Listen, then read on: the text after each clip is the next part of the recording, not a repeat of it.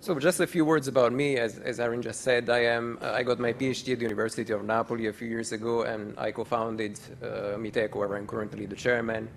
And I'm mostly known in the WebRTC community as the author of Janus. And those are some contacts if you want to get in touch or want to learn about some of the materials. So the first stop is, of course, talking a bit about the WebRTC topologies.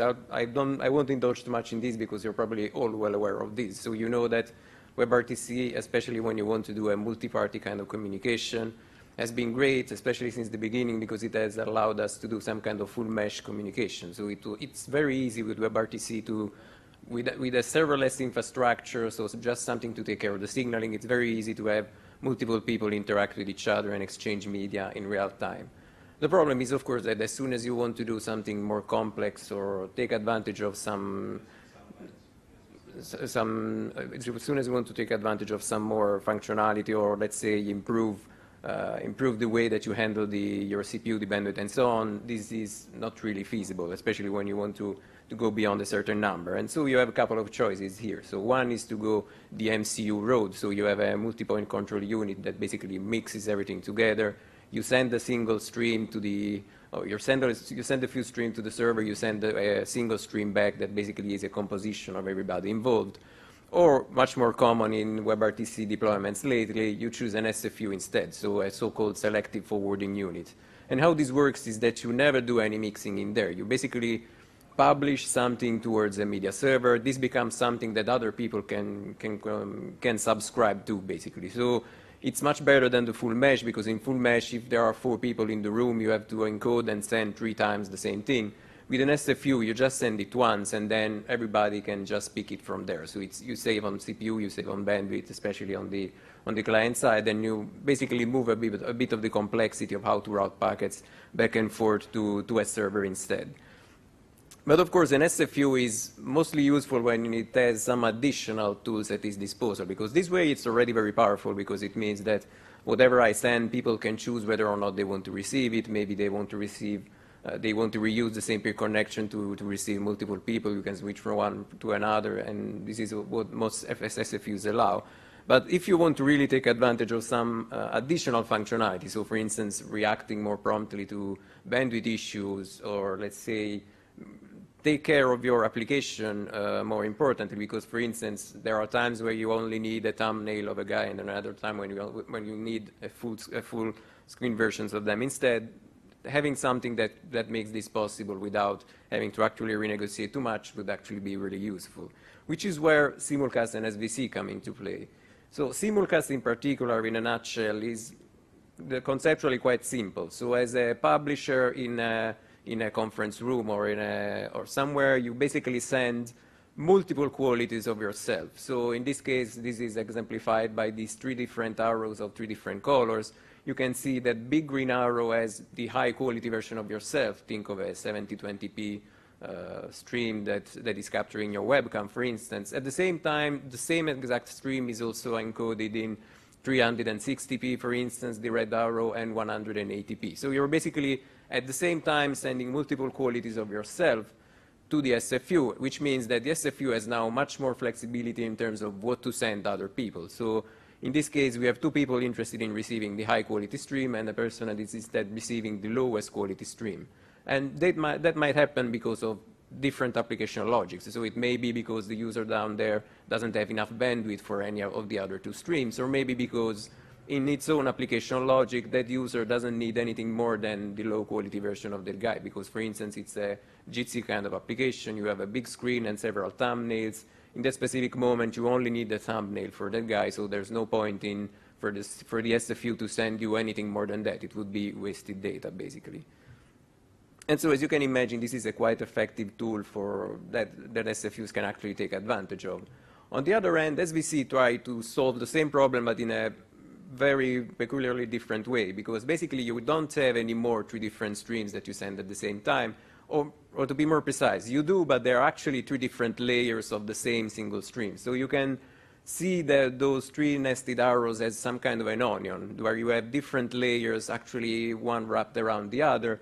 And so the SFUs has just the capability of stripping one layer, or stripping another, and so on, to actually send less data to the users and still give them something meaningful that they can decode. And in this case, we have the 3 different users there that are actually subscribed to the same stream, but interested, again, for different reasons, maybe because they need to, or maybe because they want to, each receiving one the highest quality stream, one the medium quality stream, and the other just the lowest quality stream instead. And pretty much, as you can see, the same kind of effect that you get in Simulcast, but implemented in a very, very different way, conceptually a very different way. So if we wanted to summarize the differences, we might say that, especially from a signaling perspective, with Simulcast, you basically have the same source. So again, let's imagine we are just capturing your webcam here. We use the same M line to signal this stream, but then we basically have the different quality tracks that we mentioned as actually separate tracks. And each of those tracks, when we map them then to an RTP stream, is actually mapped to a different SSRC, which means that from a network perspective, from a media perspective, these are actually 3 separate streams that can also be decoded completely independently from each other. So no matter how we are routing the streams over there, we don't really need any of those other streams in order to be able to decode the blue or the green or the red stream. Everything is actually self-contained in those streams. Whenever we switch from one to the other, all we need is actually in the stream that we are going to switch to. This is not true for SVC instead, because again, we are using the same source, we are again using the same M line because it's the same stream. But as we were saying before, the different qualities are now, and I'm putting qualities in quotes there because there actually quality can mean several different things. In this case, most of the times it means different resolutions. So let's say a high resolution, mid resolution, low resolution, but it might also mean a same resolution stream encoded at very different bit rates instead. That has also the same meaning, but the concept is pretty much the same. A key difference with respect to Simulcast is with SVC, all tracks share the same SSRC, mostly because they actually are the same stream. They were actually just stripping layers from an existing stream instead, which also means, though, that each of the tracks actually depends on one or more of the streams that preceded. So those layers, we cannot just strip them and remove them as we want. An SFU needs to be aware of these dependencies whenever a switch needs to occur, because maybe we want to switch to a higher quality layer, but before we can do that, we first need the decoder to decode something from the middle layer instead, which compared to the Simulcast is, let's say, a bit more effective because you typically use less bandwidth because you're actually encoding different layers rather than completely different tracks that are completely independent with each other, but is also more CPU intensive for the encoder because it's a bit more complicated. A fun fact, though, is that something that we actually give for granted, but it's not really part of Simulcast itself, is that when you enable Simulcast in browsers right now, for instance in Chrome or in Firefox, you get out-of-the-box temporal scalability, which is not part of Simulcast itself. Temporal scalability can actually be seen as a feature of SVCs instead, because in that case, you're actually dropping some packets of that existing stream to basically still getting something that you can decode, but at a lower bit rate and a lower frame rate instead. So these are concepts that don't need to be confused with each other, even though in WebRTC right now, one is actually shipped with the other. An important point that both Bernard and Dr. Alex made before is that both only make sense with an SFU on the pad, though, and it was clear by just looking at the image that we've seen before. So first of all, because browsers cannot negotiate Simulcast itself unless, as we've seen before, you play a bit with the playground that Philip Panke wrote. But most importantly, because it wouldn't make much sense. So the main point about sending multiple qualities of yourself is that you want the selective forwarding unit to be smart about what to send to any other person at any specific time, so it doesn't make much sense to send all the qualities of the same stream to a recipient. So you just need one, really. And pretty much all SFUs support Simulcast today, and some also support SVC. So coming to a bit more in detail about the Simulcast stuff, we've already seen this slide before by Dr. Alex. So Dr. Alex is the main responsible for the IETF hackathon. And a couple of editions ago, I think it was in Prague, we met to actually work a lot specifically on Simulcast, because it was about the time, and I'll get into this in a few minutes, it was at the time where actually Simulcast was causing a bit of issues to some SFU developers, and so it made sense to have an IETF hackathon. It made sense to participate in the IETF hackathon and try to do something about that. And more specifically, there were a lot of browser developers, some SFU developers, that was among them as well, and we got a lot of things done very quickly. It was very, very useful, and one of the outcomes was this slide that Dr. Alex shared before. So before we understand the Simulcast a bit better, it's also maybe it's a bit better also to dig a bit into the different approaches by which you can get Simulcast done today. And historically, the first approach you could do was basically SDP munging, which basically means you have an SDP generated by the browser, you manipulate somehow manually in order to get Simulcast working.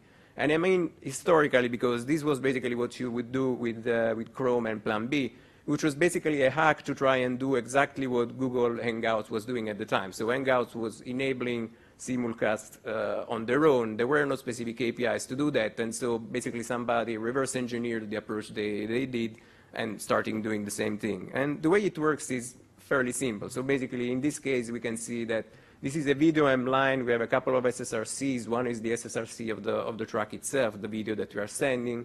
The other one is related to the retransmission SSRC instead, which is why they are grouped in the same SSRC group over there.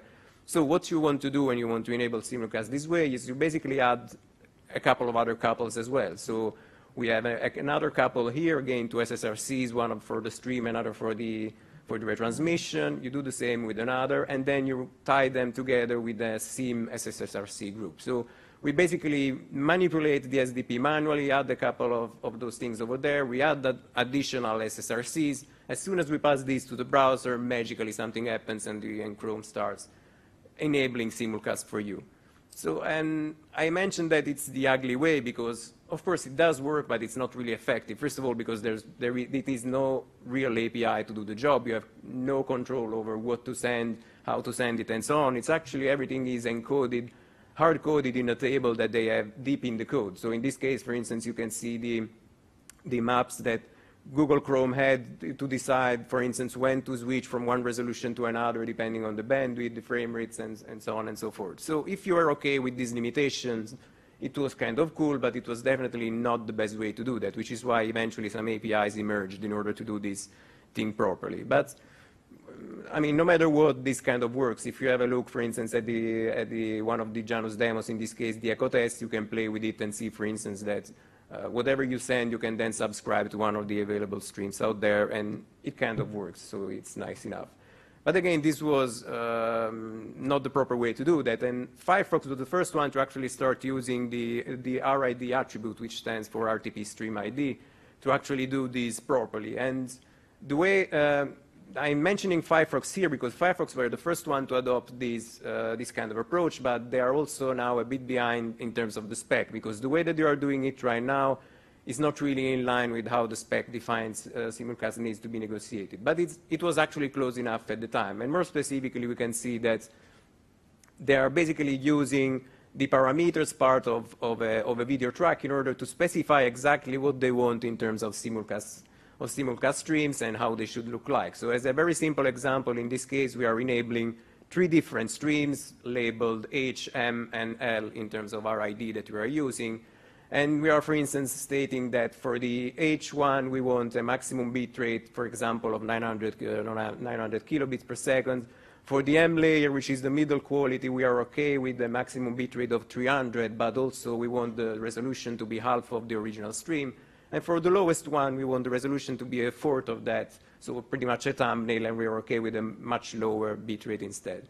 So what this results is, and this again is an API, so we are not really messing with the SDP manually here. We end up with an SDP that looks pretty much like this. So we end up with, of course, the read extension attribute being negotiated, because in this case, the different streams in Simulcast are being explicitly labeled via an RTP extension. Now, we have also some explicit mention of exactly which layers we have, and as you see, Firefox is also signaling some SSRCs over there, which I'll go back to in a minute because this is an important aspect to consider. And as a recipient of Simulcast, this way, the only thing that you have to do is signal that you're, of course, able to recognize that extension over there, and signal the fact that you're okay with receiving any of those layers over there, and then it's up to the recipient part to treat them accordingly. And the end effect is, unsurprisingly, pretty much identical to the one in Chrome, because really nothing changes in terms of the functionality itself. You're still able to send multiple qualities and choose which one to receive. What changes is actually how this happens on the wire, so specifically signaling those RID attributes in the way. But as I was saying, Firefox is not doing it the spec way, because as Bernard said in this presentation earlier today, the proper way to do that is when you actually add the new transceiver and you configure the Simulcast envelope itself. So, and this exemplifies why Bernard was also saying that the moment that you create 5 layers, those are the 5 layers that you are stuck with for the whole call. So you can modify them, you can enable them or disable them, but you're stuck with that Simulcast envelope for the whole call. And pretty much the syntax is very much the same as we've seen for Firefox. The difference is where we are actually generating this. But another key difference is in terms of how the SDP looks like, which is pretty much like this. So in this case, Chrome is also signaling a repaired RIDs extension, because it needs to differentiate between the stream itself and the retransmission channel for the same stream. But as you can see, there are no SSRCs instead, and there's also a small difference in how the Simulcast line is handled. So for instance, there is no read equals kind of thing, because that's not part of the spec anyway. But the key part is that there are no SSRCs anyway, which actually, let's say, caused a bit of a frenzy in some WebRTC developers, because SSRCs is what most, including us at the time, WebRTC servers use to demultiplex traffic. So considering that everything goes on the same port, you need to have something to discriminate incoming traffic. So you to know this is a packet for the first audio M line, this is a packet for the third video M line, and so forth, so on and so forth. And SSRC is a very easy way to decouple that. So you just have a look at the packet, you find the SSRC, it was negotiated in the SDP, you know to what it ties. So the moment that SSRCs disappear from the M lines, this can become a big problem. The rationale from the Chrome's perspective, and this was also discussed in a WebRTC call last spring, was that basically Chrome explained that they had an issue of how to map actually the RID attribute to the SSRC attributes in the SDP, so which one maps to the other. And some basically assumed that the ordering itself was enough, which was actually not really the case. So for instance, in Firefox, it was not really always the case in that sense. So there have been some attempts, especially by Harald Alvestrand, to basically try and write a draft to provide some guidance to browser developers to try and basically discipline a bit this kind of relationship between RID and SSRC, even if it just means the order that you see them is actually the order that they have to map as well. But the reality is that the only real solution, if you want to be, let's say, forward-thinking in this sense, is you should rely on the RID attribute instead to do that. Because really there's nothing else that you need in order to implement that association over there. Because, and it's probably easier if you look at this simple Wireshark trace over here. Anytime that you receive an RTP packet related to a Simulcast stream, we'll also get an RTP extension that includes the RID value that we're interested about. So we've seen before that in this case, this session was saying that the RID attribute was identifier number 5, which means it's this, if I can find my mouse, is this identifier over here. We see that this RID is related to the M RID, which was the middle layer in our case. We just have to check which SSRC was associated to this specific packet, and now we know explicitly which kind of mapping exists between RID and SSRC. So now, anytime that we see that SSRC again, we know exactly which RID it relates to, which makes it quite simple to decouple things, basically. And of course, adding RIDs, extensions, and so on and so forth makes packets a bit larger, so it can be a bit of a problem, which is why Chrome has actually stated their intent not to send those RID attributes forever. Basically, as soon as, for instance, as an SFU, you acknowledge that you received and you're aware of that SSRC in an RTCP packet that basically explains that you are receiving that stream and you're handling it correctly, then the browser will be aware of the fact that you do know the relationship of between those values and will stop sending you the RID from that point on forward. But at the very beginning, the RID is something that you do need to be able to decouple. And again, this is just pretty much the same screenshot as before, because again, nothing changes in terms of what happens from a user perspective, but the difference is as a WebRTC developer, you have much more control about what you want to do and how you want to do it, especially in terms of how you want to configure the different layers, how many layers you want, how they should behave, and so on. Which brings us to SVC, because as we've seen, SVC is quite different in terms of how it actually goes over the wire with Simulcast. So definitely no RID involved here, because it's always the same stream. The one thing to clarify is that SVC is actually only partly implemented in WebRTC right now. Most specifically, it's only implemented for VP9 and only hidden behind a specific custom flag. So you have to launch Chrome with a specific flag in order to enable it for testing purposes, which means it's not really available to the wide public, or as I say, easily as a service for people, because it would require your clients to launch Chrome manually, by the way. But this is something that we enabled quite soon, and we did this in cooperation with Dr. Alex and with Cosmos. So together we worked on integrating this VP9 SVC support in Janus itself, which eventually led to an interface that is pretty much similar to the ones that we've seen before. So again, we have ways to choose which layer we want to receive, maybe some temporal layers and so on. The difference is that what is feeding those things that we can actually control is not different streams, it's actually different layers. But the end result is pretty much the same. But an important aspect to take into account is, of course, the different way that SVC is considered with respect to Simulcast, and most importantly, all the dependencies that exist between the different layers that I was mentioning. So the fact that you may not be able to decode one stream unless you decode it part of another stream as well.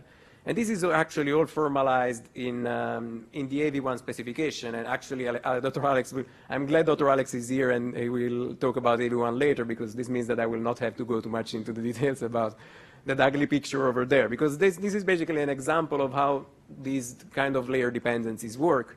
And in the WebRTC SVC specification right now, it's been decided that all of these diagrams that you see over there, and there are many of them, and I'll explain why in a second, are actually going only to be in the AV1 specification, because AV1 actually mandates SVC, and so it's actually a very good reference point for discussing SVC in the first place. But actually, let's say the scalability modes that you can actually use are actually going to be defined in the specification itself. And as you can see, there are many of those, so really a lot, 28. And you may ask why there are so many and why they are there in the first place. And the main reason is that defining those dependencies is of course possible, but it would be a nightmare for a WebRTC developer. So you really don't want the WebRTC developer to configure these dependencies by himself and try to describe them in a programmatic way in WebRTC. The easiest way is to define some predefined scalability modes instead that have some very specific dependencies in place, and have also some very specific relationships in terms of how the different layers should be. So for instance, you might have pictures that are one, the alpha, the other going down, whether or not you want interlayer dependencies or something that is much closer to Simulcast rather than SVC and things like this. And basically define them programmatically so that from a web developer perspective, all you need to do when you create a new stream and you want to use SVC is say, for instance, I want to use L3T3, which means I want 3 layers, 3 spatial layers with the dependency between each other, so something that is SVC, and I also want 3 temporal layers at the same time. And of course, you also want to be able to possibly configure them in a similar way as we've seen before for Simulcast, so deciding, for instance, some more relationships in terms of how much bitrate to allocate for one or the other. And this was actually partly the subject of another hackathon, the one that was in Montreal last November. And basically, Harald Alvestrand, I mentioned that Chrome has some VP9 code in place already, but it's hidden behind the flag. So what he did was basically hook part of those the implementations to something that you could use from JavaScript instead. And so expose some of those scalability modes that I listed here, just a couple as a proof of concept, and check whether or not this would actually result in those values being used for a peer connection. And it actually did. So I helped him very briefly by just proof testing this with Chrome, with Janus, since we do support VP9 SVC, and it kind of worked, which actually led to the Chrome intent to ship actually this, so that sooner or later this will actually end up in browsers for everybody to use. And I'm very close to the end of my presentation. I'll just really briefly mention that SVC was also a very important key discussion in Fukuoka. The WebRTC met in Fukuoka in September to discuss all of this. I wasn't able to attend, but I followed remotely, and I followed the minutes to see a bit what was happening. And of course, a lot of interesting things were discussed there. The thing that interested me the most, though, was what it may look like in the future in terms of a, let's say, API perspective. Because again, we want to be able to have some sort of control as we have for Simulcast, also for SVC, even though we are doing things differently. And one thing to clarify, though, is that the active part may actually be more tricky in SVC, because as we said, if to decode the highest layer, I need to have some packets of the second layer as well.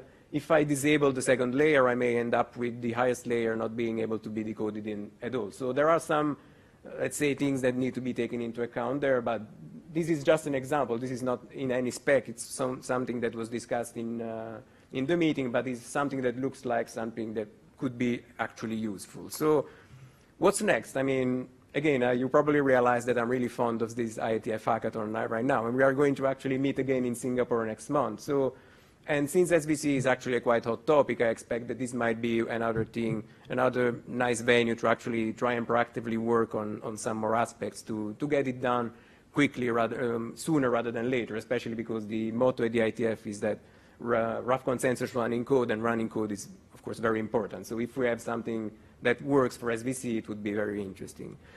Just for time, I didn't mention something else that might be interesting. So, for instance, the fact that stats should actually reflect Simulcast and SVC, because it's been an issue for a while. You know how many bytes you're sending, you don't know how many bytes you're sending for the different layers.